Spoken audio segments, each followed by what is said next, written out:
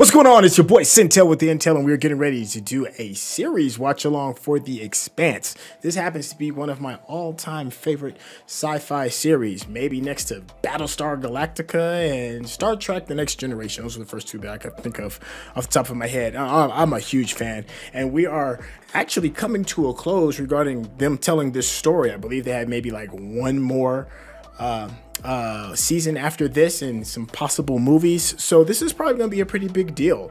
It's taken some different routes as compared to how it is in the book, but that has not taken away from the quality of the series as a whole. If you are a fan, then you already know what's up. If you are new to it, yo, do yourself a favor and start off with season 1. You won't be disappointed. If you love sci-fi, this is for you. But before we get started, make sure you hit that subscription button, click the bell icon so that you can get up-to-date notifications for the next one that comes out, for part 2, part 3, and on. Hitting that bell icon is how that is going to keep you in the loop. All right, so hey, I'm super excited. Let's go ahead and get this bad boy going.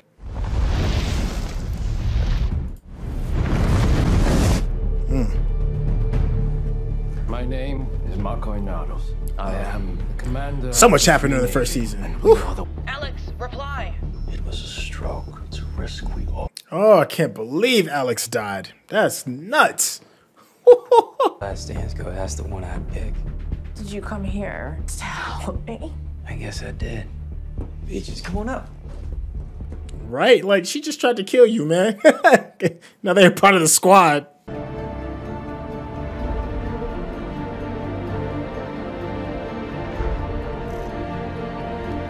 Planet 2. Hey, you remember those old school structures from last season, right? Laconia. Ah.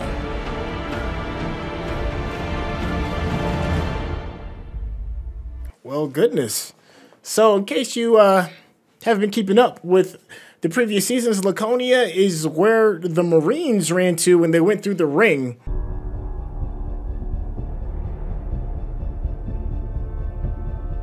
Man, that was just crazy when they dropped those rocks. Mains that keeps pissing us off. I'm on it. Good.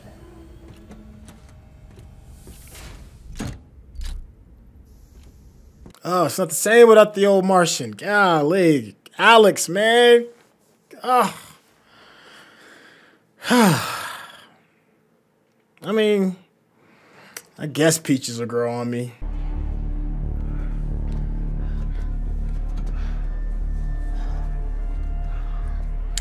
Oh, that's Philip, isn't it? I bet. Marco.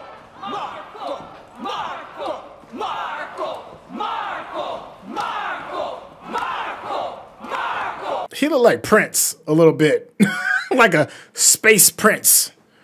Paisley Parks and Purple Rain. At least we killed him.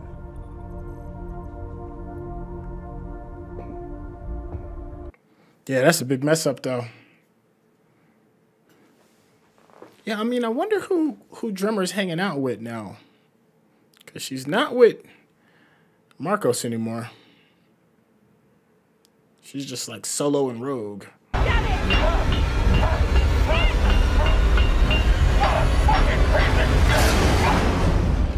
Wow. When in doubt, just beat it to death, huh?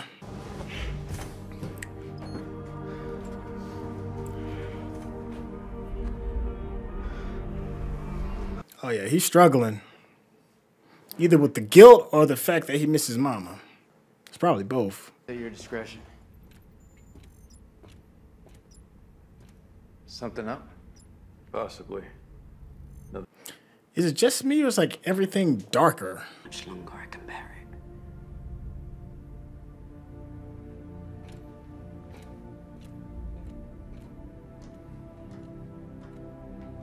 Oh, it's breaking my heart. It's like watching mommy and daddy fight. Shouldn't they laugh at you, huh? Come on, don't do this. Why? What the fuck you gonna do about it, huh?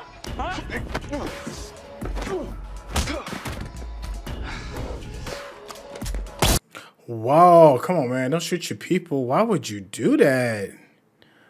Oh, you are completely unhinged, my guy.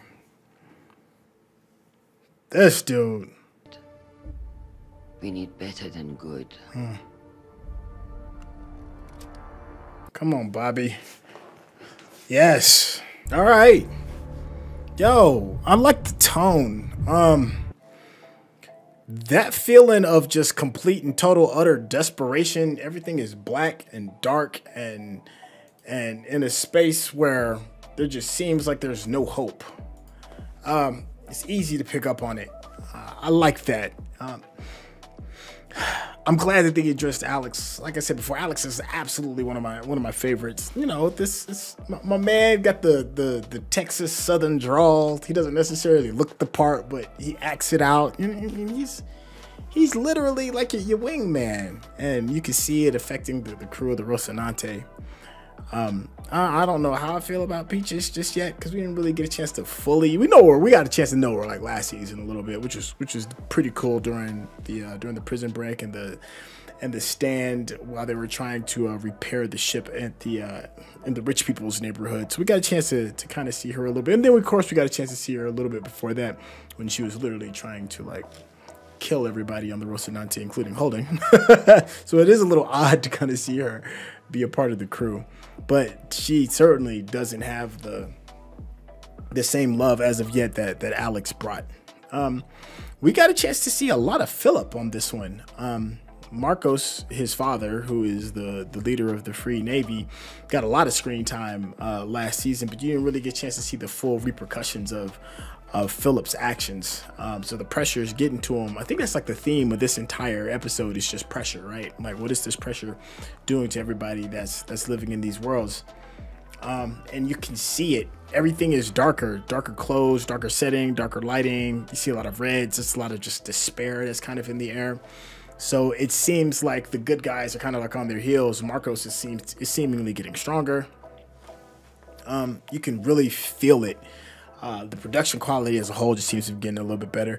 I've always liked the special effects that they've done with showing some of the ships and how movement is done in space is like one of the things that really makes the show really good, because they add a lot of, I guess, scientific realism, as much as you can add for a show like this. That's drastically different than something like Star Wars, or even something drastically different as compared to something like Star Trek. It tries to add more elements of realism, and then when you clean that up and you clean that look up, it just really works, and it's working well so far with the show.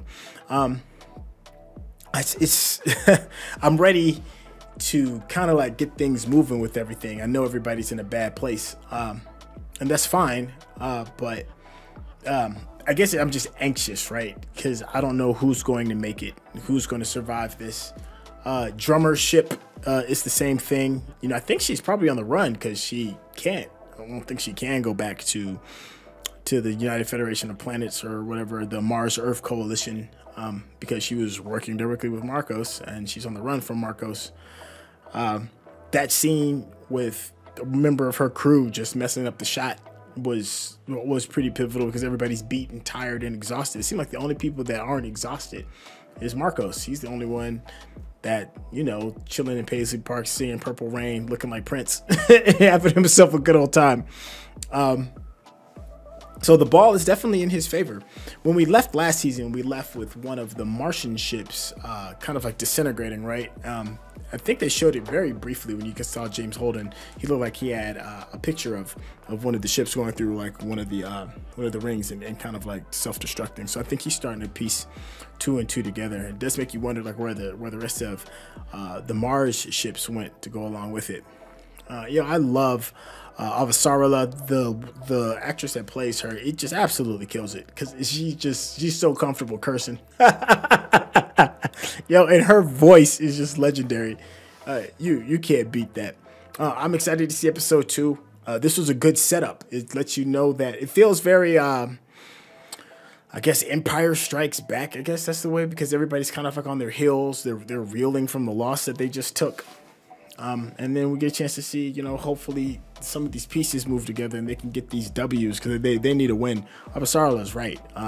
We're at that point now where if we don't get a win, everything is going to fall apart. Because there was like a bit of a hint that maybe possibly Naomi was telling Amos that, you know, you probably don't need to be here. And I know in that moment it could have been interpreted as you don't need to be here right now because you're pissing me off, but I got a hint that Amos was taking it and interpreting it as I don't have to be here like on this ship. It seems like he's found like some solace and peace within Peaches, so he may be okay, and the only thing keeping him loyal to everything is Holden, which is interesting because if you watch like the very first season, you know, all of his loyalty was to Naomi, and you know, he loved her like a sister, and for her to like take a snipe and bite at him, and then him being like kind of like agreeing like maybe I do need to go, but the only thing keeping him to the ship is Holden. That's saying a lot right there. So man, I hope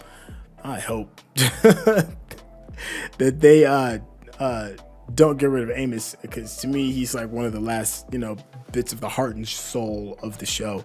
But you never can tell with these things, right? You know, even if you read the book, things go a little bit differently.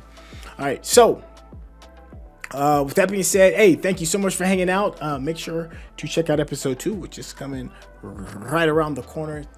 Make sure you hit that subscription button and click the bell icon so you get up-to-date notifications anytime the new stuff drops. That's how we can all hang out and kick it together. You know, mad love to all my Expanse fans out there. Let me know what you're thinking in the comments regarding the first one. Hit those thumbs up button, man. That's how YouTube knows you're digging what we're giving you. That being said, I'm going to go ahead and holler at you. Peace out.